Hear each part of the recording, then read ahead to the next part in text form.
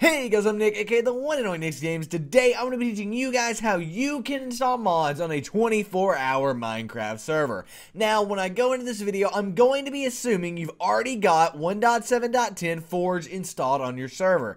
If you don't, there's a video on your screen right now that will show you exactly how to do that. So go watch that video and then come back here and we can get started. Nevertheless, let's go ahead and jump on into it.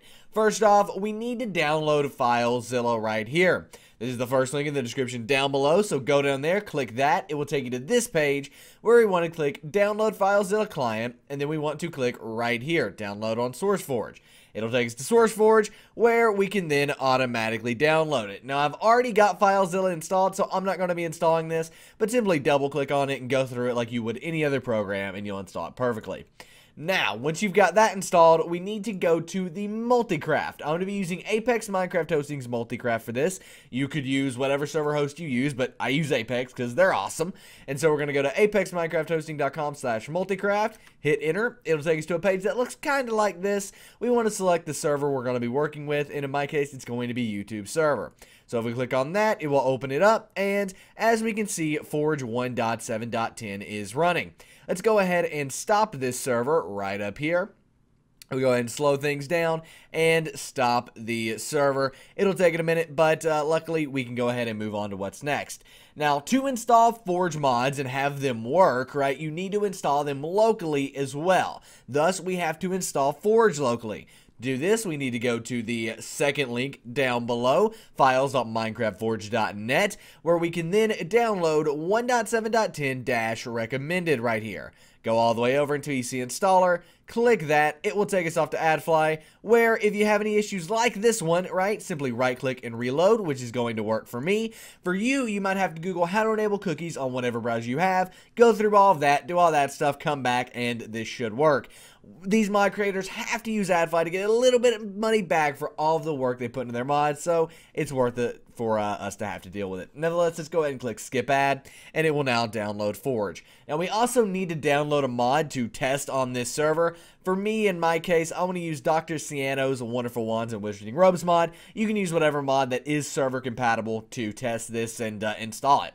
So let's go down here and quickly click right here, which is the 1.7.10 version of the mod, and then click download right there. Downloads the mod, click keep, there we go. We can close out of this, we want to keep Multicraft up. Now to do this, let's simply minimize this right here to see we both have Forge and Ciano's Wonderful mod. Right, we're going to need this twice, so get ready. First off, let's go ahead and install Forge locally. This is pretty easy to do, simply right click, open with Java TM Platform SE Binary. It'll go through, yada yada yada, install client, click OK. Download some stuff, does all of that. Successfully installed Forge client profile. Click OK, and now we can delete this. Now we've got this mod. Let's go ahead and install it locally real quick. So go ahead and hit the Windows key on our keyboard and R at the exact same time. Type in %appdata%. Hit enter. It will then open up this right here, roaming, where we want to go into .minecraft, and then we want to go into our mods folder. As you can see, I've got some stuff there, but what if we don't even have a mods folder? What do we do? Simply right click over here, new folder, title it MODS, hit enter, and drag the Dr. Ciano Wonderful Wands mod into it.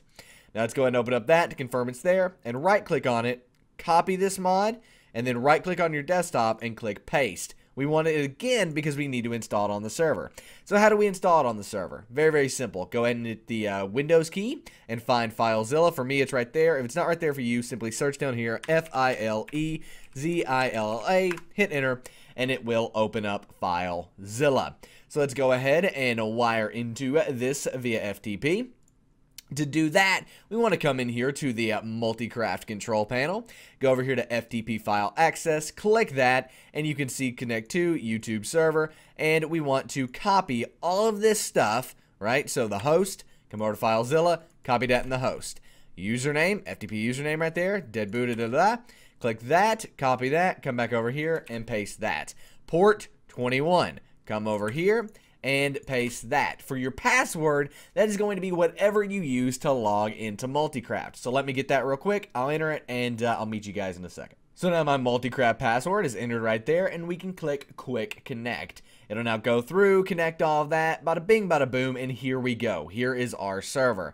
Now let's go over here into this little area, and we can go into CNAME, and then we can go into user for me, which is that, and then go into Nick, and then go into desktop, and right here is what's on my desktop, and as you can see, Sienna's Wonderful Wands mod right there.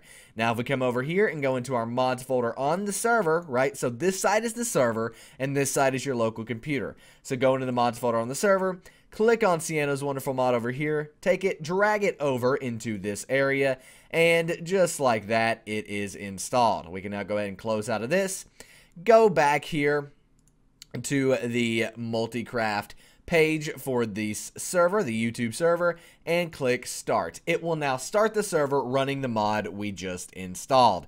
We can confirm this by going and testing it in Minecraft, so let's do that. I'm going to go ahead and open up Minecraft here, and we also want to make sure that we do select the Forge version we installed, right? So let's make sure we do that. To do that, go to the profile you want to play. In my case, that's Nick's Games. Hit Edit Profile, and then click right next to Use Version here on Release, or Use Latest Version, whichever one it says for you. Click that, and scroll all the way down to the bottom. You want to make sure you're on Release 1.7.10-Forge, not 1.8, 1.7.10. Click that. Click Save Profile, and we can click Play. Now, I am going to actually do a jump cut here because I've been having some issues whenever I start Minecraft with the audio messing up. So, I'll meet you guys on the main menu. Alright, now that we're on the Minecraft main menu, we can simply go into Multiplayer, Direct Connect. I'm going to go ahead and direct connect to this server, :25568. I know what the port is because I have it memorized. You can also get your port from right here. Nevertheless, once you've done that, you can go ahead and click Join Server. It'll go through, log in, download all of that stuff, and crash Forge. I'm going to show you why that happened. We're going to do it in real time. I do not believe in having a crash like that and just saying, I'll be right back. No, I'm going to show you guys how I fix that. If that happens to you, it's a really, really, really easy fix. I also want to apologize for any audio issues you might hear while I'm opening this. Simply go into Options here, Video Settings. 18 chunks of graphics render distance doesn't exist. So go ahead and click 14, up that to 16, done, done. Multiplayer, and now if we direct connect again to the server, right, same IP, everything, boom, it works. The reason it did that was because of the render distance was wrong. Because the render distance was wrong, it crashed out. So let's go ahead and slash game mode 1 here. I do not opt, so let's opt me on the server real quick. Come over here, simply click on console, and then we'll type OP Nick's Games. Hit enter, it'll opt me, and then now I can come over here, type game mode 1, hit that, and then we can type in wands. There you go. There's all of the wands that you can get. So we can now shoot off wands on the server, ready to go.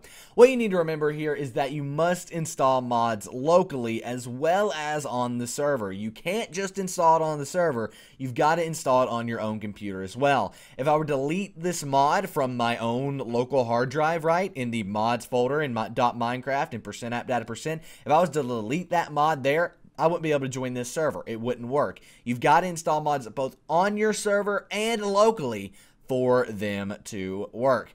Anyway, guys, thanks for watching. I hope you enjoyed this video. If you did, please give a thumbs up. Subscribe to the channel if you haven't already. It really helps me out, and it means a lot to me.